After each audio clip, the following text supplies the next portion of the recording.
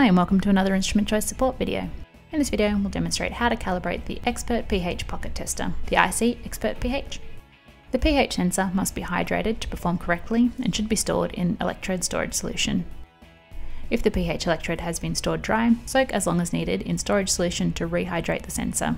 This should be for a minimum of 10 minutes before calibration and use.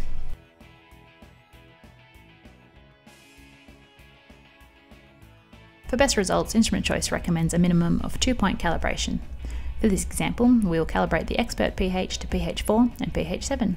We are using the following buffer solutions. It's pH 4 250R and pH 7 250R. And we have some water for rinsing the electrode between calibrations. Start by pressing the power button to switch the unit on. If this is your first time using and calibrating the meter, you will need to choose your buffer set selection. To do this, press the menu key. When BUF appears on the screen, press enter. Then press the menu button to choose between USA or NIST buffer values for automatic calibration. When your desired buffer set is on the screen, press enter to confirm and return to the setup menu.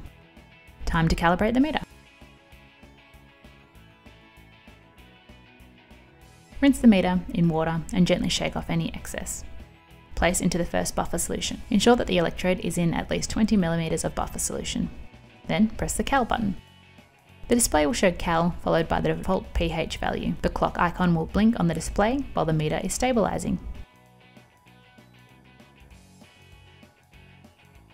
A tick will appear on the top line and the buffer solution on the bottom line when the buffer is automatically detected.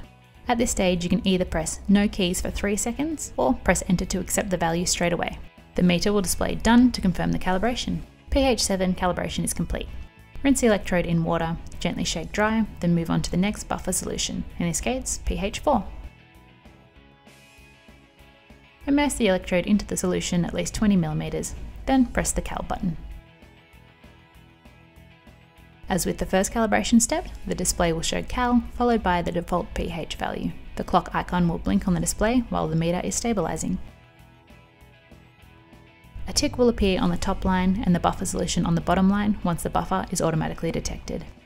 At this stage again, either press no keys for 3 seconds or press enter to accept the value straight away.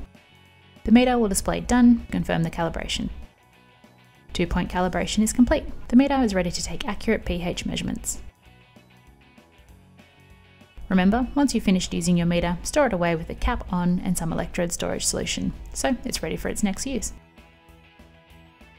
And that's how to calibrate the IC-ExpertpH. For more information on this meter, speak with an Instrument Choice scientist. Call 1300 737 871 or email customer-service@instrumentchoice.com.au.